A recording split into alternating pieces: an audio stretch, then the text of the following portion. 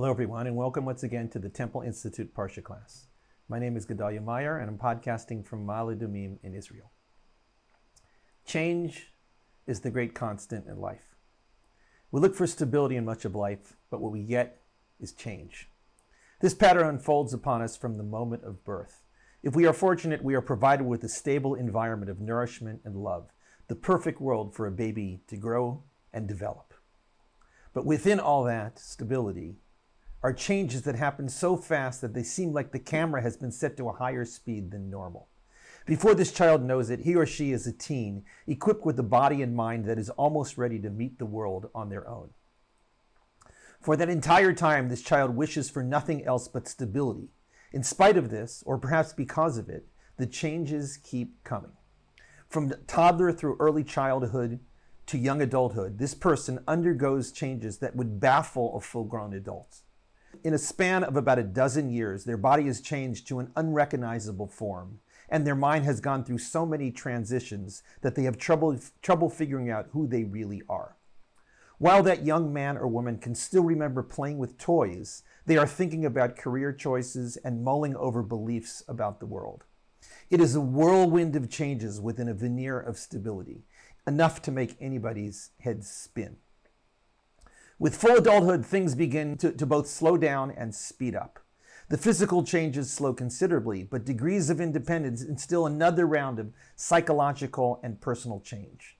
This is the time when that person must find who they are and where they fit in the world. They might move to several different places, even to different parts of the world. They might change their religious beliefs, their social or political affiliations.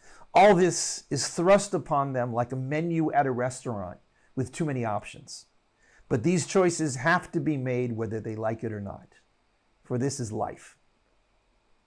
It is in the realm of beliefs that the greatest and most profound changes take place from that point on until the onset of old age. Beliefs are strange animals. They form the core of who we are, and yet can seem as whimsical as scrolling through Facebook posts. We usually don't want to change our beliefs, but when we look back after decades of supposed stability, we may find that we have changed right under our noses. Those beliefs are, in a sense, our reality. They may not form the earth under our feet or the form that our physical bodies take, but they sure dictate how we see that earth and that body. They shape our understanding and our choices of everything from who we love or hate to God. This week's Parsha is called Bamidbar.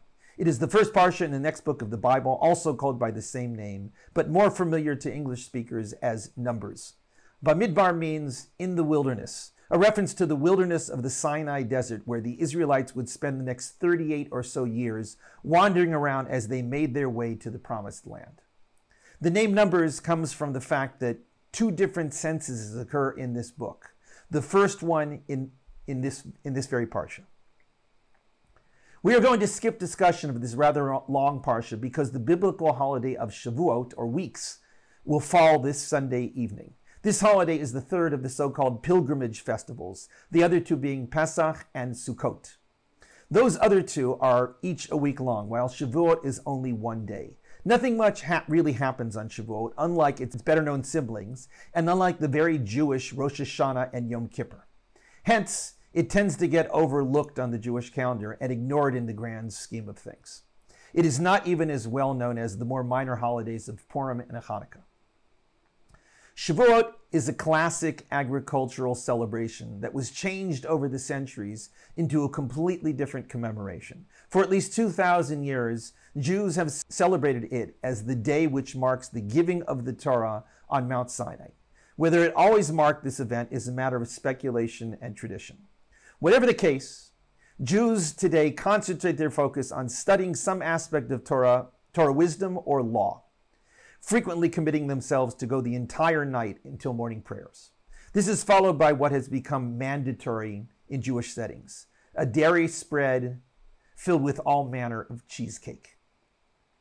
In the middle of what amounts to a good deal of prayer following what may have been an all-nighter of Torah study, there is the reading of a very short book of the Bible. This is the Book of Ruth, a simple story of a young widow who follows her mother-in-law named Naomi back to Israel from the neighboring land of Moab, which is now Jordan. Ruth herself was from Moab, but she married Naomi's son after the family left Israel during a famine. Eventually, both Naomi's and Ruth's husbands died, along with the husband of Ruth's sister-in-law, Orpah. The three women were left on their own, a highly undesirable fate in the biblical world of 3,000 years ago.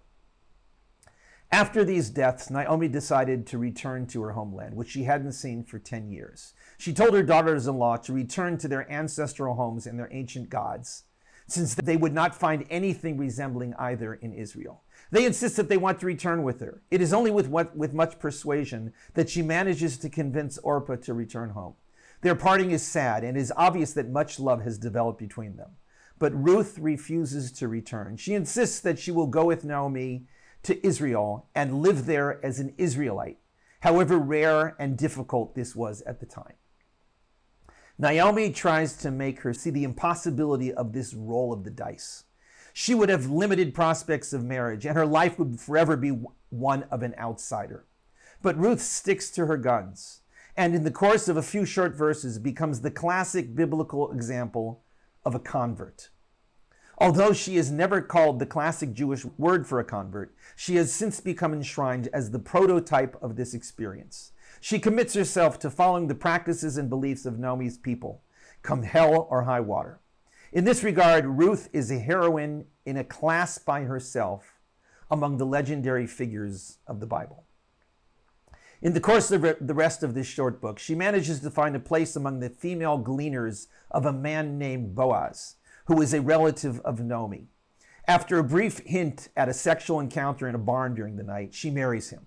With him, she bears a son named Oved, to the great acclaim and blessings of all the women who attended the birth.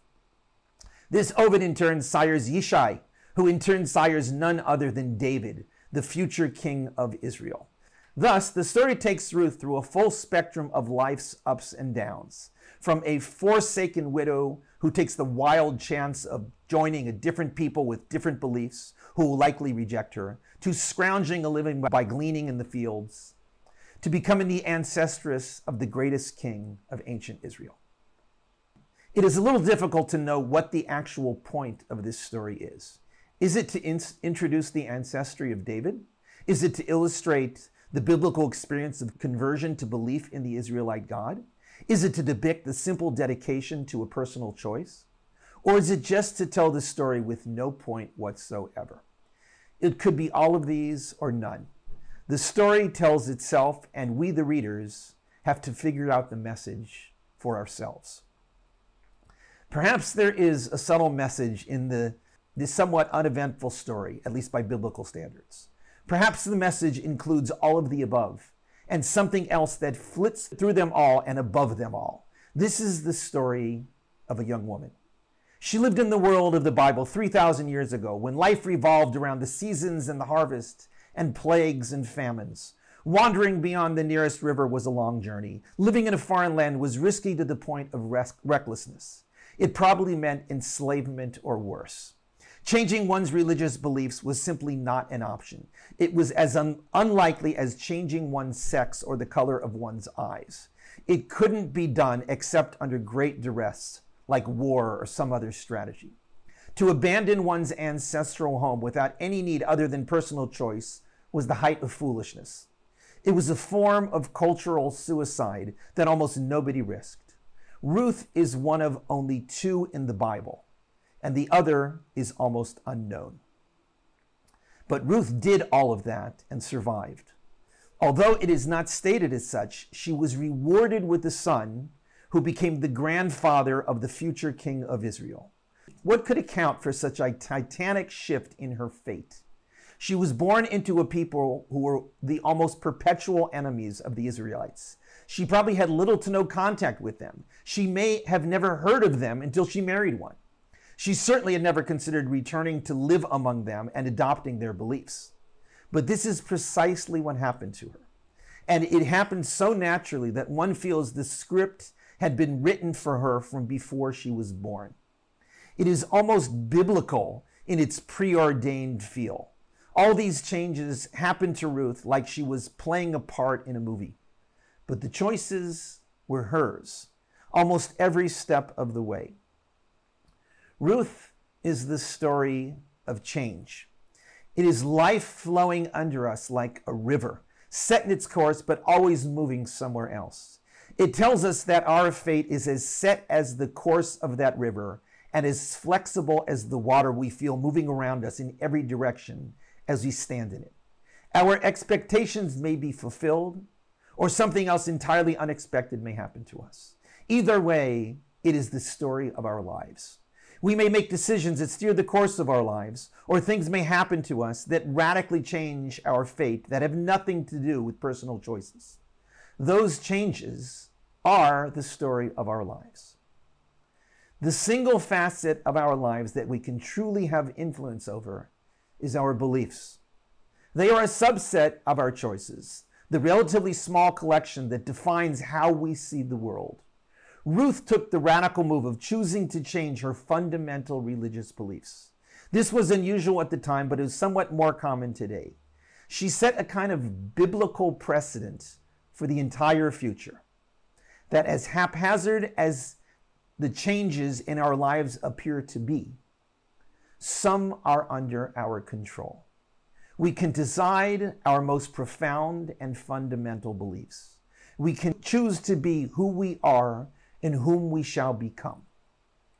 Shabbat Shalom.